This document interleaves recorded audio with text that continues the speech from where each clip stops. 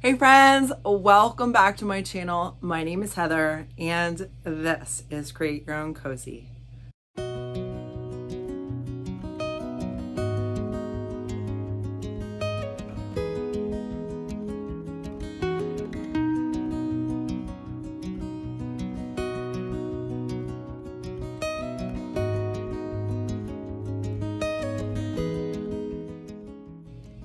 In this week's video, I'm getting back to creating. I use JRV rice paper. I use DIY paints and products. Both of those items can be found on my website at createyourowncozy.com. My soft opening is almost ready to be like a full, legit opening. And I also use IOD products, some transfers and some molds in this video just to get my creative juices going again. If you guys want to see what I do, stick around.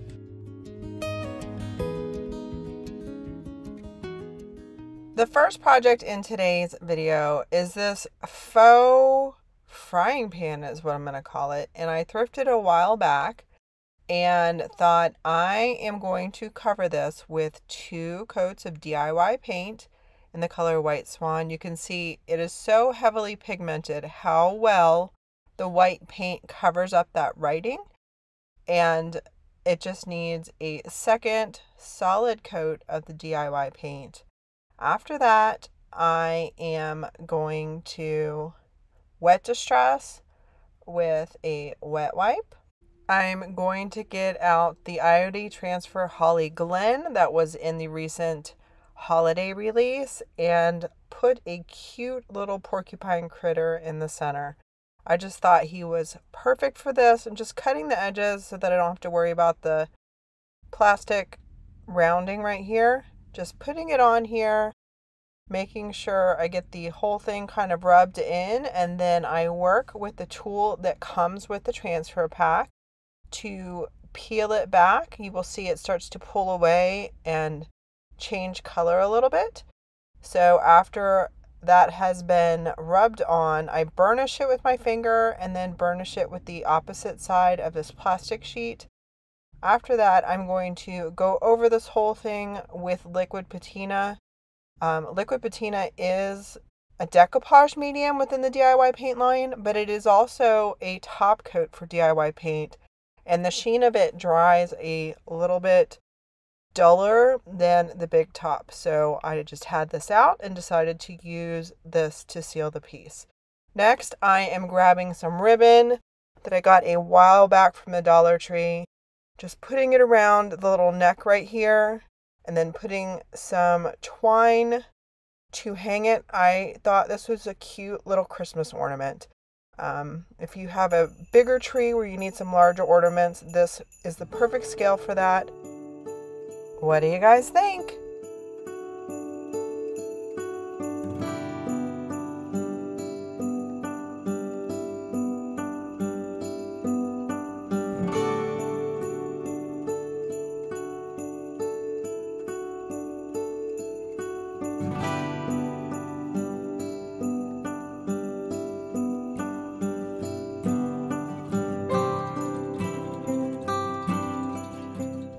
I got these little snowmen from the bins, which equated to like $1 a piece. And I was inspired by painted mason jars for this one and decided I just wanted to have a nice neutral snowman. I could have painted a bunch of colors, but I am a neutral girl and I wanted nice neutral snowmen with some of the glass coming through with the distressing.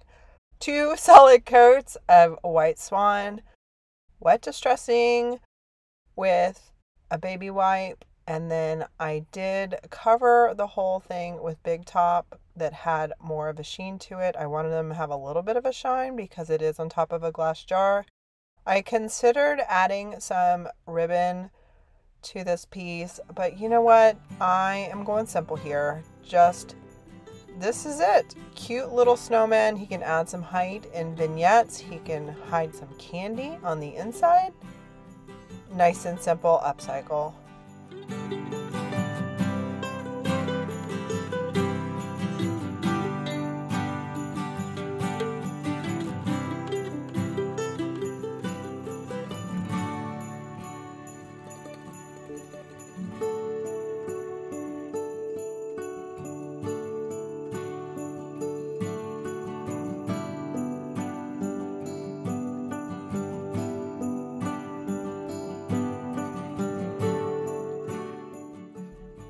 I have had this next little wooden plaque in my stash for I don't even want to think how long. I was cleaning out some spaces and I was like, I'm going to use this. So just wet, it's raw wood, right? So I just did my water spritzer on top of the raw wood, and now I'm using Dark and Decrepit. And my idea is I want this to be more of a stain. So I'm just covering it along with some water. And then I use a paper towel to wipe back the excess, and it acts like a wash or a stain to this piece of wood that was raw, brand new wood. Now it looks like it has some history. Next, I am going to get the very last bits of my resin. This is supposed to be equal parts, but it turned out that I did not have equal parts left for the end pieces here, but I just put it all together. You can see that it doesn't turn white, which should have been my first clue, but guys, it still worked just fine. So I poured it in there, and there were some like little chunks, but after 10 minutes it cured, and there's a little bit of yellow on there, but it looks amazing, and I was planning on painting it anyway. So I did 2 coats of white Swan and then covered it up with liquid patina as its top coat. I did the painting and the top coat prior to putting it on the final piece of wood because I really love that two-tone look of wood and white, and I did not want to risk getting any paint on that wood. I forgot to mention that the resin that I used is called Amazing Casting Resin, and it cures within 10 minutes, and I grabbed that over on Amazon, and I will have a link in the description box below. I am really loving this resin.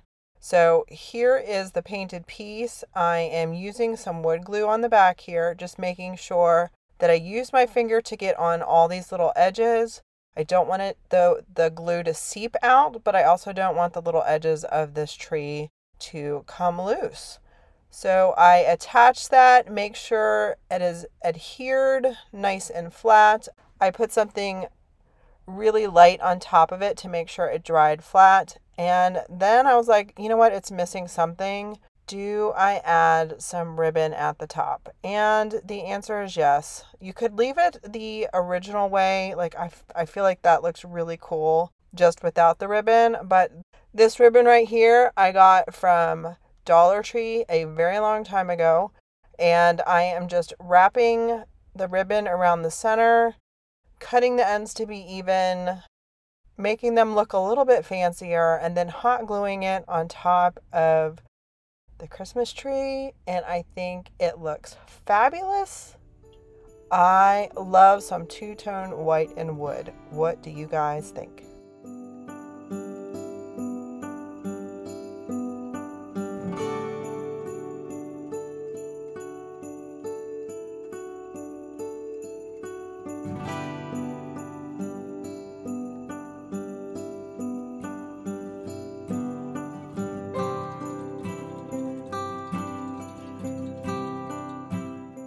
Project number 4 is starting with this free to me, I would call it like a little basket Christmas tree that I got a long time ago. I painted it white and then I just stopped.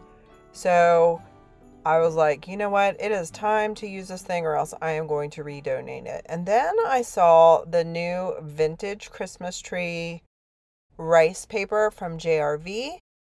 Just a reminder, I do have all of my JRV rice paper and decoupage paper products up on my website at createyourowncozy.com. But I am just using water around the edges so that it is a nice, natural looking rip as opposed to cut nice and straight, because I think that would look a little strange. So the piece was already painted white a while back. And I decided I want the little edges to kind of be dry brushed with green. So I'm using DIY paint in the color Aviary just to kind of dry brush the outside and the back. I was also thinking for this one, this could be a fun Christmas ornament that is that larger scale. So for the folks that have those big, humongous Christmas trees with the huge bulbs, you need other interesting large scale ornaments, and I thought this would totally do the trick. So I only did one coat of the Aviary, and now I am putting down a coat of liquid patina and then putting the paper inside. Now, rice paper is a little thicker than their decoupage paper. I have found that I need more product of liquid patina than with the decoupage paper. So I'm just going to work in little sections, put that down, then do the liquid patina on the top, get all the air bubbles out, and then work my way to all the edges of the paper to make sure there aren't any wrinkles or bubbles. After getting this on there, I was like, you know what? Let's distress the green a little bit and get some of that white to come back through. But I felt like it could use something on the top there. Now, if I had I was looking for a metal star or snowflake that I could put on the top of here, but I did not have any of that in my stash. So I'm just wondering, what in the world can I do while I seal everything in with the liquid patina? And then I remembered this new mold from IOD. They had the little star in here. So I got out some air dry clay, put some cornstarch in there, made a little mold of the star, and then glued that down on my project. I probably could have made this a little bit more distinct if I could have decided on a color to paint the star.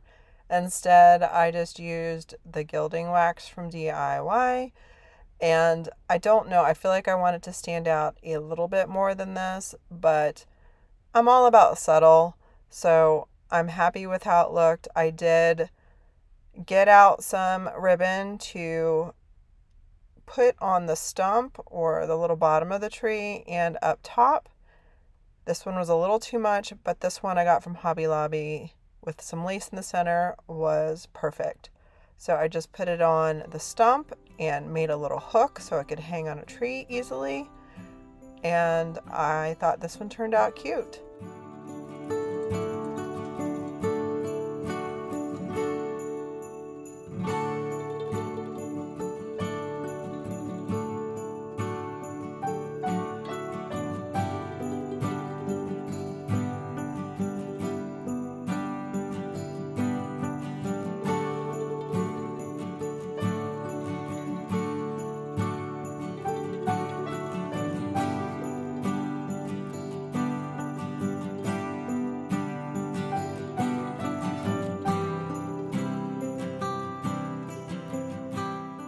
The fifth and final project for today is going to be using two of the new JRV holiday papers.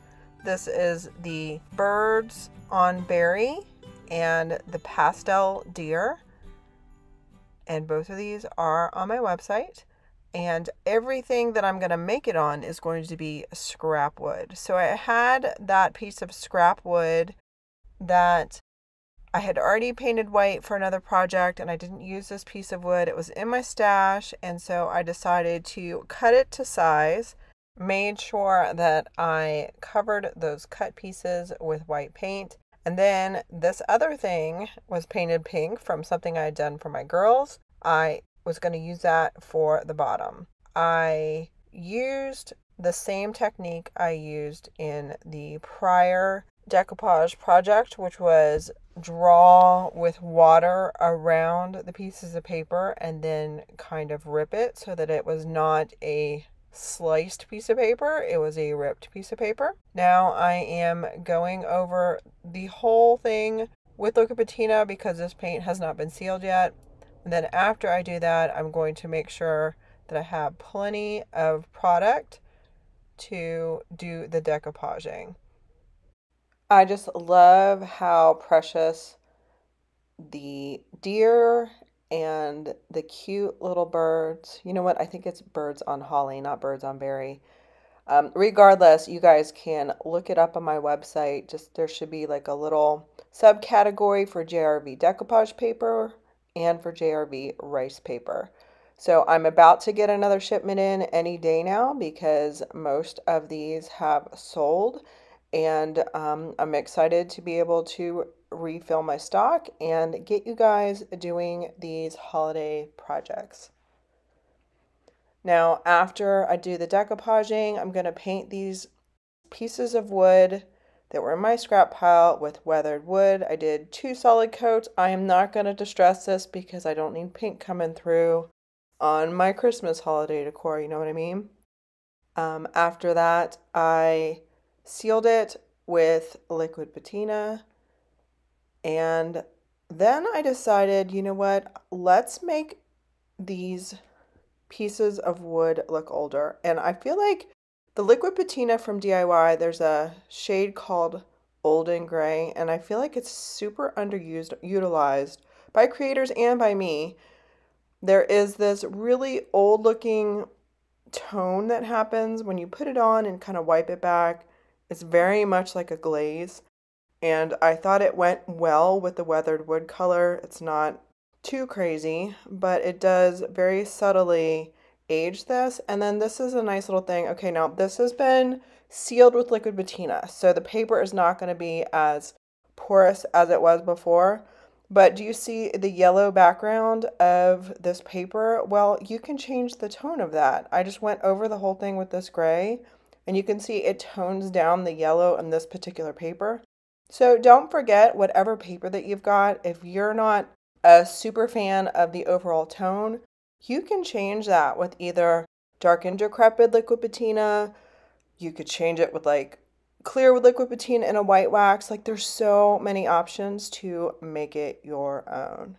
So after I'm done with this, I am going to try to get these pieces to attach to each other. Off camera, I attempted with my nail gun to put it at an angle like this, but this wood has like a little hollow space on the bottom and it busted the bottom of the wood. So what I did is I used some wood glue, I taped it up overnight. It's just the bottom and the back, thankfully, so it didn't mess with the picture on the front.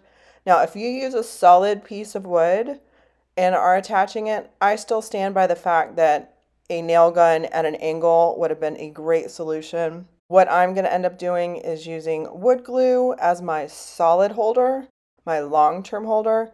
So I'm going to put that on the bottom of here. I'm also going to dab it with high temperature hot glue to keep it in place immediately so that it stays up, and then the drying for a good solid 24 hours, the wood glue will be my permanent hold.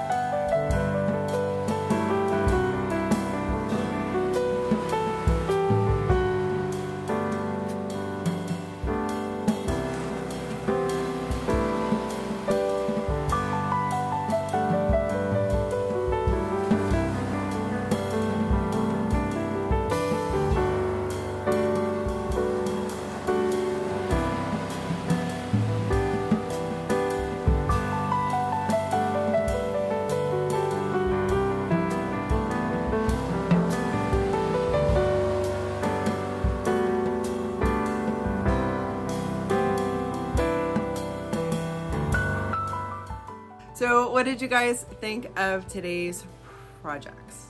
I had fun. I don't know if you can tell from my face, but after last week's video, I have definitely lightened up a bit. I have read all the comments from last week's video, and I need to sit down and really sit with them. I'm going to respond to every single one. Guys, I see you. I see that you feel seen by me, and I can only say that I am so thankful about the response of being vulnerable and putting myself out there. You guys are amazing.